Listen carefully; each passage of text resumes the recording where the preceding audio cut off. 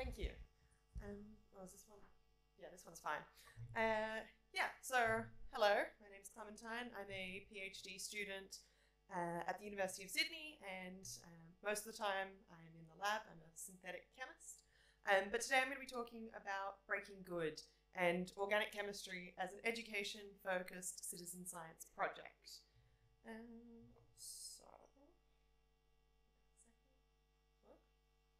having these, yeah. So first I'd just like to acknowledge that we work on land that has never been ceded.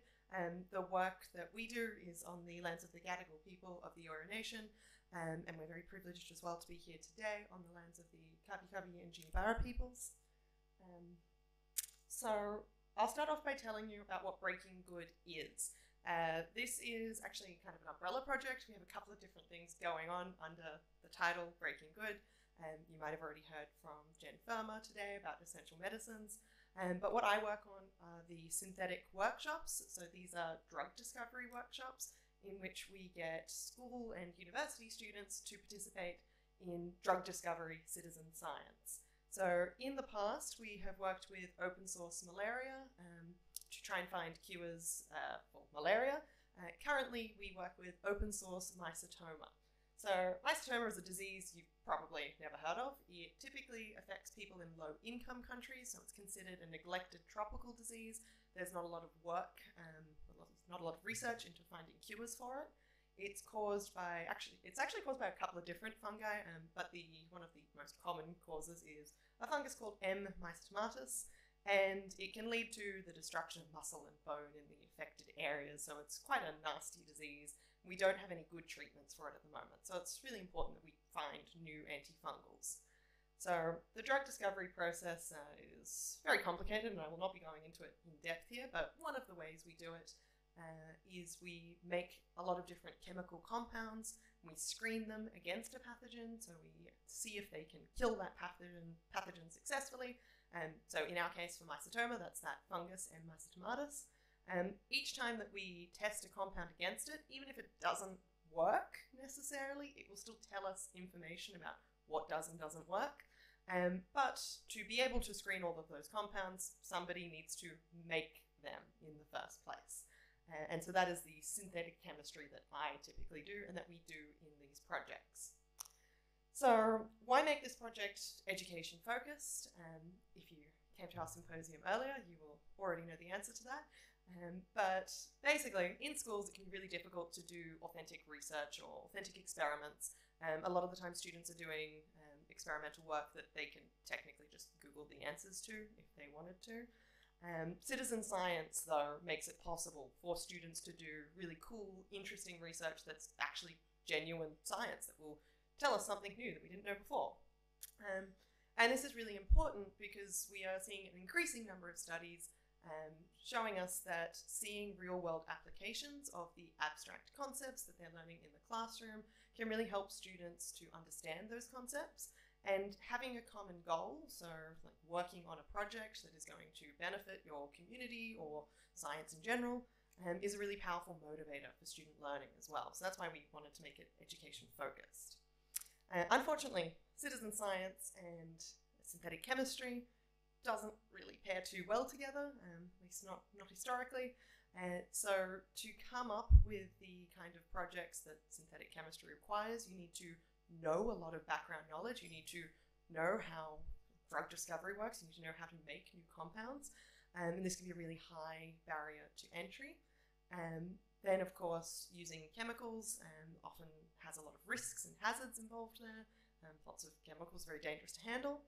And even if you can find some chemicals that are relatively safe to use, the equipment and the reagents and things that you need to buy are often very expensive and inaccessible because of that. So what we are doing with Breaking Good is we are working with researchers and educators to try and make it possible to do synthetic chemistry as a citizen science project. So our team currently has both researchers and educators on it. We're very lucky. And what researchers do for us is they help us to identify the targets that will be appropriate for students to work on, but still be something that actually contributes to science and is relevant. And they help us to prepare chemicals that might be required if it's not something that you can just buy off the shelf. And then they actually do the testing of the compounds. So we have some lovely collaborators in Europe that we send our compounds to, and they tell us the results of that. And educators provide the educational structures that we can put these projects in. So for instance, it can be part of a Year 12 course or a university course. And then really crucially, they provide basically all of the learning background, all of the context and important information that students need. So for us to show them, some really cool chemistry in a drug discovery process, they do still need to have that background knowledge of basic chemical concepts. And that's what the teachers are doing day in, day out. So the idea behind Breaking Good is that by combining these two groups and working really closely, we can create an experience for students that is authentic and innovative, but still really safe as well. So we have actually done this with universities as well, but I'll just talk about our high school workshops today. So we get our students to come into the university labs.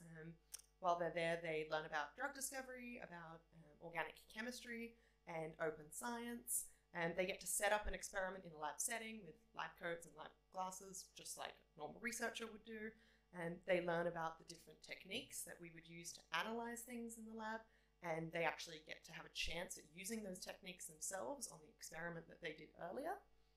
And we currently run this as 2 full-day workshops, so one in the lab at the university and the other one in the school, so an incursion rather than an excursion. The students only do 1 experiment, even though typically this process would require 3, just because we don't have the time, but they get to do the final and most interesting experiment. And we've been doing it with year 11 and 12 students. And part of that is because we have designed this project to fulfill the requirements of a depth study. So a depth study, if you don't know what it is a relatively new introduction to the New South Wales curriculum particularly. So it's required by all science subjects in stage 6, so that's year 11 and 12. And it requires students to spend 15 hours of class time focusing on demonstrating the skills in those nice colourful circles there. So the 2 in purple are mandatory for every depth study, and so that's questioning and predicting and communicating science, and then students also have to demonstrate any 2 of the remaining 5 green circles up there, which is planning and conducting investigations, processing and analysing data, and problem solving. And what we've heard from teachers is that it can be quite difficult to come up with and implement projects that are actually engaging and interesting for students, but still fulfill all the requirements of the curriculum. So with our Breaking Good workshop, as I mentioned, it is across 2 days. It covers about 12 hours. So to fill in those other 3 or so hours, we provide teachers with pre-work so they can do this in their own, their lesson time rather than having to have a full day set aside for it. And the idea of the pre-work is also that it has a little bit of flexibility, so teachers can focus a bit more on one part if they'd like, or focus on another area if students haven't gotten up to that other parts yet. When the students come into the university or when we go to their schools, we provide them with lots of worksheets and essentially lab manuals that have activities and questions for them to answer. And at the moment, we have left assessment as something that is just completely determined by the teachers, because again, this gives them more flexibility to organise whatever suits their school better. We would like to make some suggestions about how it could be assessed, because that's something teachers have mentioned that would be useful to them. We haven't gotten around to that just yet. And in our most recent high school workshop, which we ran in June of this year, we had 174 student participants from 2 different schools. We synthesized 12 compounds. So basically, every little group of vials that you can see up there is a separate new chemical that didn't exist before and will be sent off, or has been sent off, to be tested against that fungus. We got really good feedback from both of the schools. Most of it was about how engaged and interested the students were and how exciting they found it to work on something that was actual science and not just, something their teacher had found online and printed out. And a couple of teachers mentioned that it really improved students' confidence as well, which was really exciting for us to hear, because we would love to, make all of our, encourage all of our students to become chemists. So, a few challenges of this work, common to most citizen science projects, I think. So the sustainability of this project is a big one for us because we have to keep coming up with compounds that are safe for students to make, but still relevant to a drug discovery project, and that can be quite difficult. Scaling it up is definitely an issue. Firstly, we need to find those compounds that are going to be appropriate. Just logistically, it's quite difficult to have hundreds of students coming into a university and trying to figure out when you can time it that it's not going to interfere with university semesters or school holidays, that kind of thing. And of course, funding. The more students you have, the more lab assistants and so forth you need to pay, the more chemicals you need to buy. We've been lucky enough to be funded by the Drug Discovery Institute at the University of Sydney so far. But going forward and scaling up, we can't necessarily rely on that, so we do need to find some options. And yeah, so I'd just like to thank the people involved in this. So my two supervisors, Professor Peter Rutledge and Associate Professor Alice Motion, and their beautiful research groups. Dr. Kymberley Scroggie, who now works at the CSIRO, did a lot of this work as well, setting up this project. But I'd also really like to thank all of the teachers, students, and all of the lab assistants and demonstrators that worked on this, because it's a really cool project and we simply could not do it without everyone involved. Thank you. It is a very cool project, and to have students engage authentically and get into university labs, how exciting is that? Do we have some questions?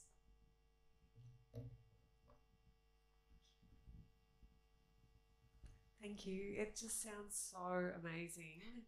I mean, coming from Queensland, obviously it's a little bit different, and it would be interesting to see maybe how we could translate that into a Queensland setting, because the curriculum is set up a little bit differently, and students in Year 12 don't do any organic chemistry until sort of Unit 4, so they aren't doing their student projects, and it's a little bit different to a depth study. But it'd be really, really cool. I don't know whether down the track looking at even, translating that into sort of a Queensland context would be really interesting to see. Do you have partnerships with other universities, or is that something that's sort of looking to develop maybe? Yeah, at the moment we don't have any partnerships. We'd certainly love to share it with other universities. As far as, it's easy for us to say, the process that we went through to make it a depth study, there's no reason why we can't do that with a different school curriculum.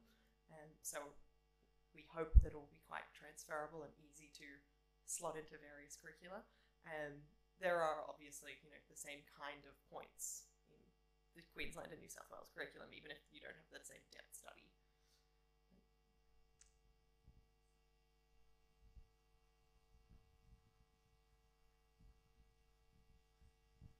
Hey, you mentioned that you do this at uni as well as in high school. I was just wondering, what are the differences in the programs that you design for high school versus uni curricula?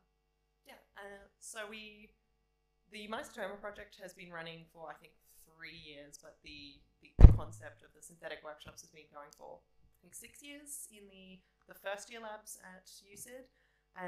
So the main difference is the amount of time that the students have. So instead of doing 2 really full-on workshops, they do 6 weeks of lab classes, so it's integrated into their normal lab class.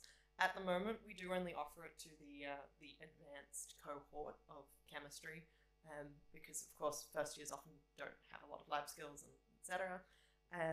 But the main difference in what the students do is that, as I mentioned, in the high school workshops they only do 1 of 3 experiments, and in the university setting we do all 3 experiments, and the students see it through across the weeks and experience the joys of having something not work in the first week and then having to deal with that the next week.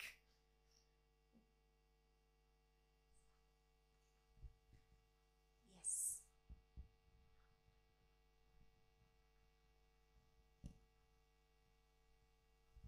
Not so much a question as just a thank you. It's great, and why wasn't it around when I was at school? This is exactly what I want to know. Chemistry nerds just should be nourished. So thank you. Yeah, we I was very proud because we had a lot of the teachers. They you know, hung out while we were doing the workshop, and a lot of them said the same kind of thing. It was nice. That's a good question. Any further questions? Right at the back. Thank you.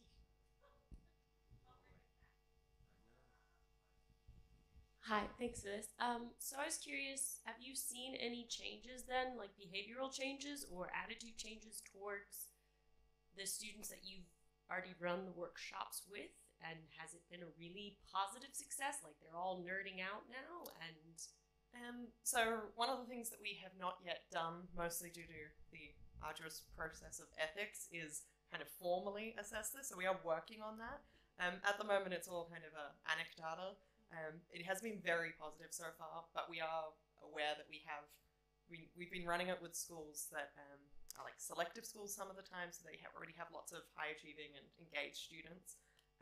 So we would be really keen to run it with schools that don't necessarily have the most engaged chemistry cohorts and see if we're seeing the same kind of differences there.